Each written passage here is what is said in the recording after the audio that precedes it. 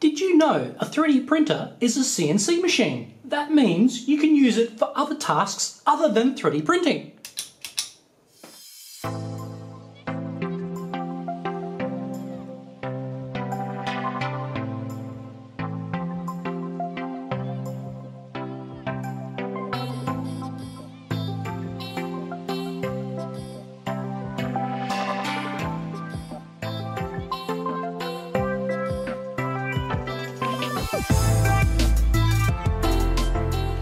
Just as a quick proof of concept to see if it could actually work, I've taken off the E3D hot end and I just have the cables and the hot end itself just hanging off the side of the printer.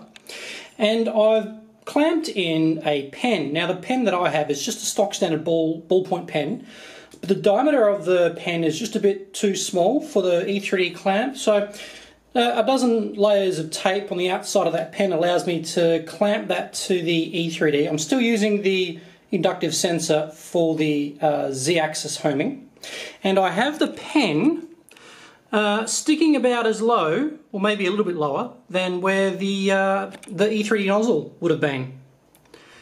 So with just that quick change, I've transformed this 3D printer into a 2D plotter. So this will be my first attempt in using the Hypercube 3D printer as a two-dimensional plotter. And the pen here is just a spare biro pen that I had lying around. This is a proof of concept only. I've seen plenty of YouTube videos and articles online, so it doesn't sound too hard. And as a bonus to drive the 3D printer, we can use Cura to slice an image into G-code. In Cura, you can load an image. This can be used to create 3D printed lithophanes.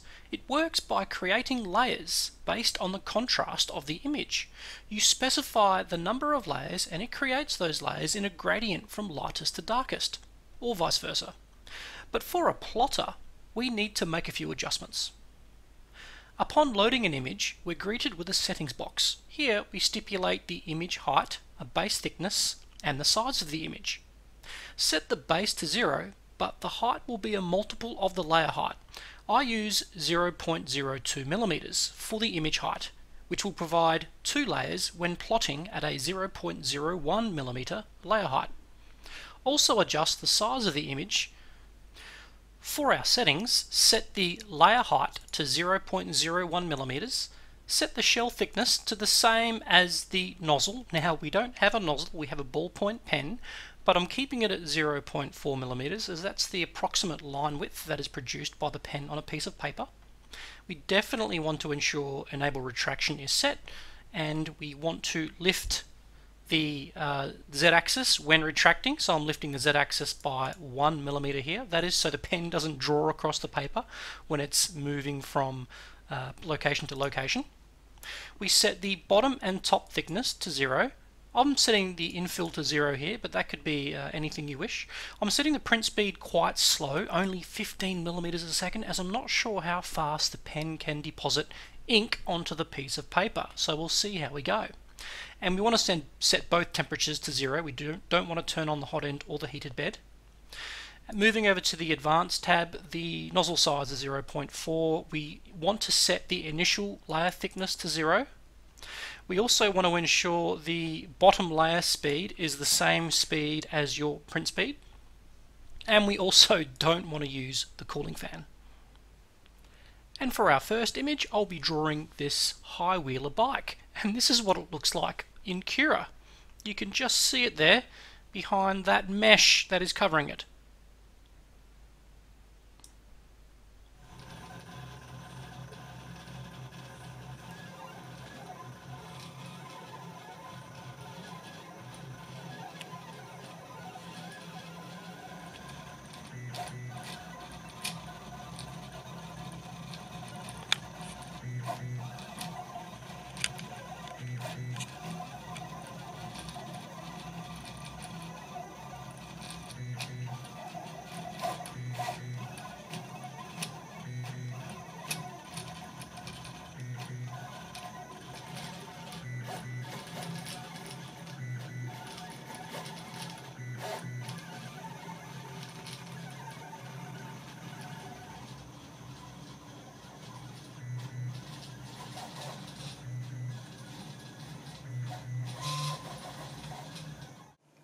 And here is the result from my first attempt with using the printer as a 2D drawing machine, a plotter. Now, this is a high-wheeler bike. I've just found this online. The very first thing I did before actually printing this was to adjust the height of the pen. And this line over here is me adjusting the height while moving it. And as you can see, the actual print isn't perfect. I'll zoom in here. You can see there's a lot of lines going all over the place, zigzagging throughout. And I did set the Z hop feature to lift the pen by 1 millimeter, but it seems that some print moves weren't actually lifting the Z-axis. So we need to go into Cura and change some settings. So we need to adjust the retraction settings. Let's open up the retraction settings, change the minimum travel to 0, turn off enable combing, we'll make that off, and change the minimum extrusion before retracting to 0. And you'll also notice when the print started, the pen was actually dropping while it was moving to the first coordinate. So as it was dropping, you could see it started to write on the paper before actually beginning. So we need to go into the resulted G-code file and just edit out 1 or 2 segments where it's telling the pen to drop during the first print move. To fix the pen from sliding across the image when it starts, we want to disable where it lowers the Z-axis. So here, at the start of the G-code, we have the Z-axis here is at 1 millimeter height, that's good. And then here it's moving the pen to this X coordinate, this Y coordinate, and it's also moving down to this Z coordinate all at the same time. We can move the X and Y there, but let's not move the Z down, so I'll edit that out with a semicolon. And as you can see, when it starts the print anyway, it's already put this particular G-code to lower the Z. So that's actually redundant.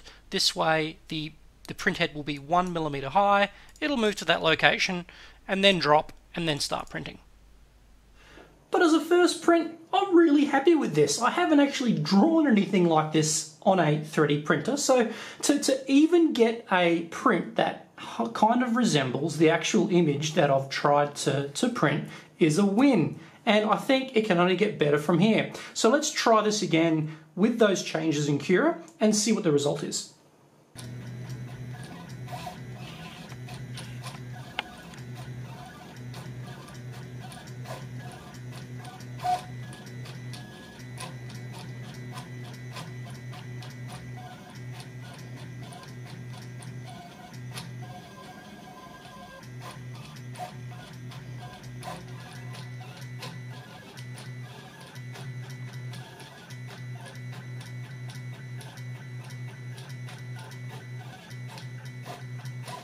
And here's the high-wheeler bike again with the 2 changes made from the previous print. It looks much neater. You can see there are no more zigzags where the pen was printing during non-print moves.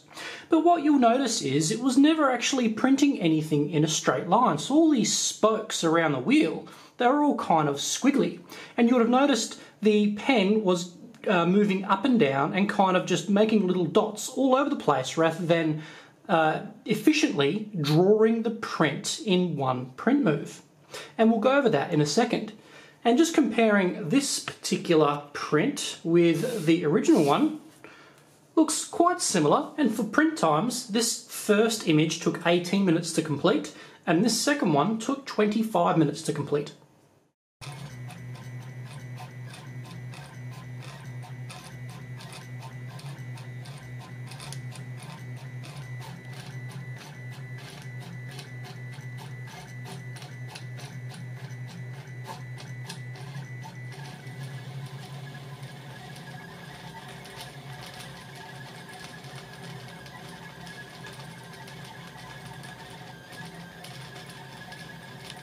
And for the next test drawing, this is a B-17 Flying Fortress, a bombing plane used during World War II.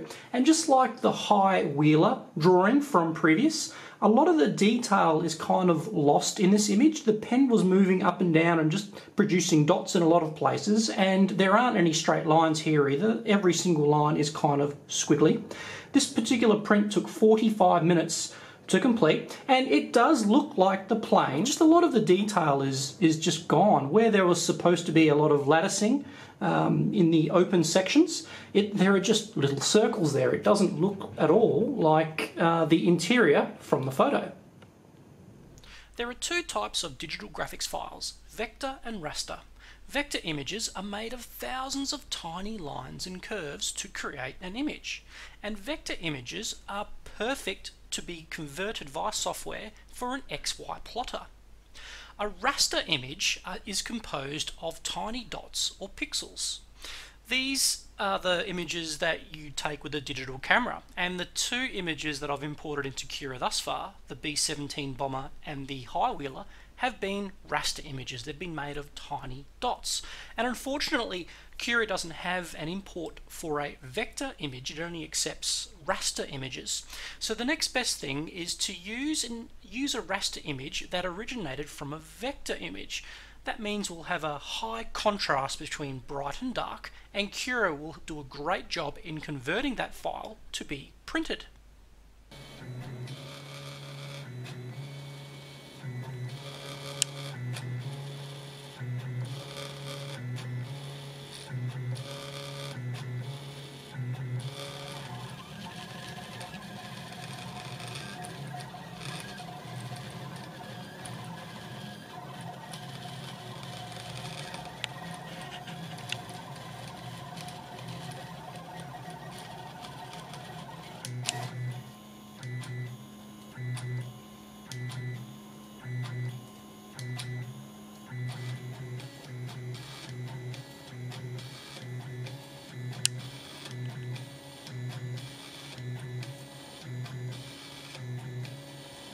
And here is the Porsche, which originated as a vector file, converted to raster, and finally imported into Cura. Cura did a great job of slicing this, allowing the 3D printer to plot this on the piece of paper. The detail has come out really sharp using this method. And you saw the pen wasn't bobbing up and down while printing this. It was following the path and perimeters of all the detail for this Porsche.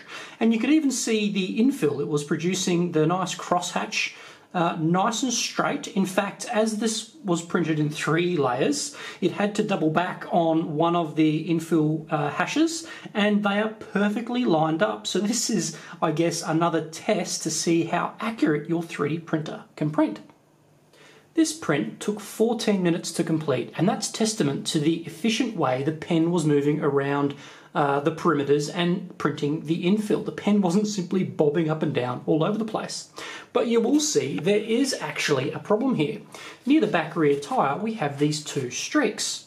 And what I've noticed is happening is, as this was printed in 3 layers, during each layer transition, not only was the pen moving from over here somewhere to over here to start the next layer, but it was also dropping the pen at the same time. So there was a Z-axis command while this non-print move was occurring.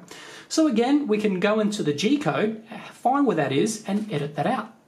We can open the G-code in Notepad, search for the next layer, and we can see what the G-code is telling it. It's raising the pen here, then it's moving to the new X and Y coordinates here, but it's also interpolating, dropping the Z-axis. So at a semicolon, we don't want the pen to drop while it's moving. Anyway, it's adding that pen drop command here. So once again, this is a redundant command. We can let this drop the pen and it'll continue printing the next layer. You're probably wondering why use a 3D printer to create 2D drawings on paper when you can just use a standard printer for that? Well, the answer there is we can use any type of pen that can fit into your holder. So we can print in many materials. We can print on top of many materials. It doesn't have to be paper. It could be, for example, copper plate. You could make your own PCBs. You could print on top of a hard surface where a normal printer can't print on top of a hard surface. Not only that, I've got bigger plans for this. The Hypercube or any printer can be used as a CNC machine, so why limit it to just a hot end when we can have multiple mounts on your X carriage? So that's something that I'll be designing moving forward, is multiple mounts To start off with, we've got a pen holder for a plotter. Moving on, we'll have a laser engraver. Following that, we'll have a mill for a drill bit, for example. So the possibilities are endless. This is going to be a very useful tool moving forward. Thanks for watching. Hopefully this video has been helpful for you. If it has, give it a thumbs up. If you're not a subscriber, hit that subscribe button, and I'll catch you next time.